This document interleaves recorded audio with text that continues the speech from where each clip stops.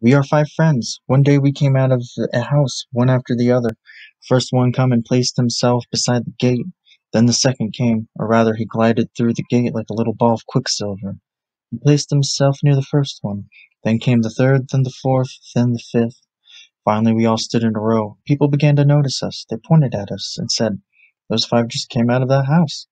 Since then, we have been living together. It would be a peaceful life if it weren't for a sixth one continually trying to interfere. He doesn't do us any harm, but he annoys us, and that is harm enough. Why does he intrude where he is not wanted? We don't know him and don't want him to join us.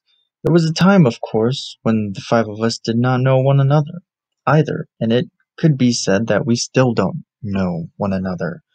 But what is possible and can be tolerated by the five of us is not possible and cannot be tolerated with this sixth one. In any case, we are five and don't want to be six.